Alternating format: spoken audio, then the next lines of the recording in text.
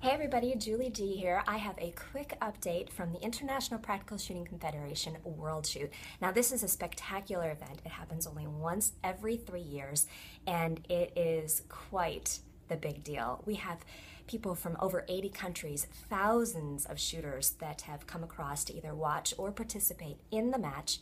Both there's a pre-match the week before and the main match this week. And it's pretty difficult to get a slot. I know a lot of Americans who wanted to shoot this match that couldn't get in because there's just not enough slots available.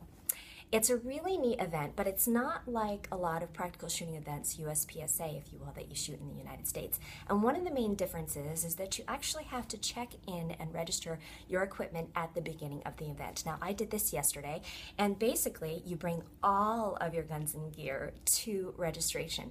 Now, our registration process and verification that our equipment is legal happens at the chronograph for the most part in US matches.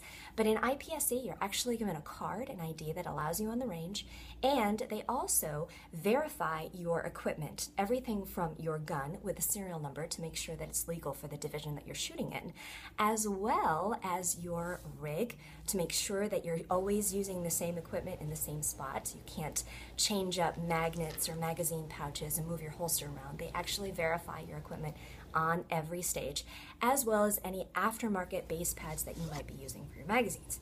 So you do all of this, you get checked in, they verify everything, and then later in the match you will actually go through and have that verified on every single stage.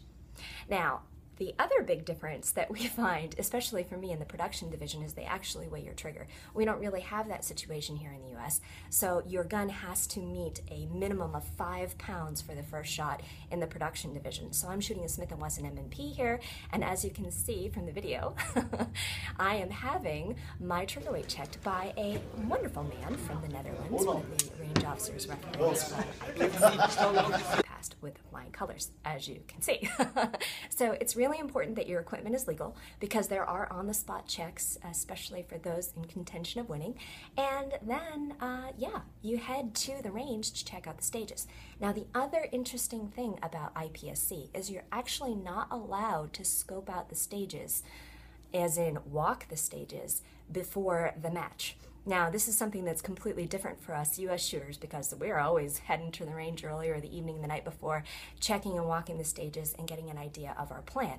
That's not the case in IPSC. You can look at the stages from a distance, but you can't actually walk them. And that's a significant challenge because you only have a 3-minute time frame after the walkthrough to settle your plan down.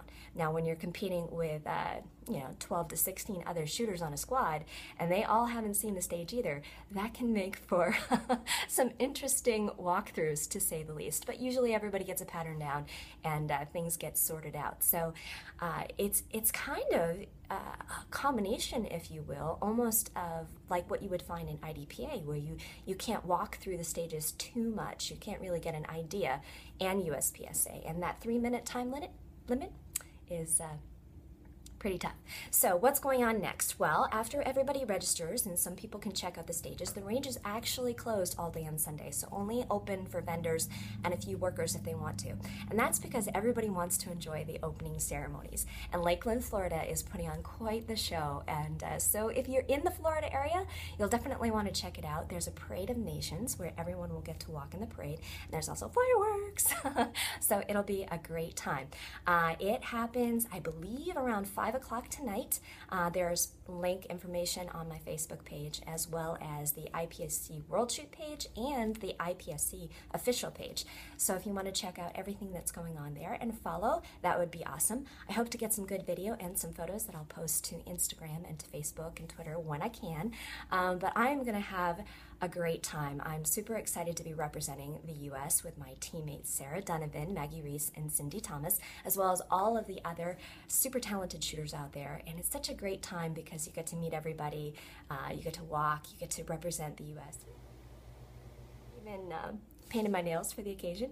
and it'll be a great time. Then I start the match on Monday. I start on Monday afternoon, so I'll have a little time to scope out those stages, especially those first ones that I need to check out. So hopefully I won't be facing any tough challenges with those 3-minute walkthroughs. So there you have it. That's pretty much everything that I can think of that's kind of behind the scenes happening right before the World Shoot. I hope to post a video of some of the festivities tonight, and please stay tuned for more.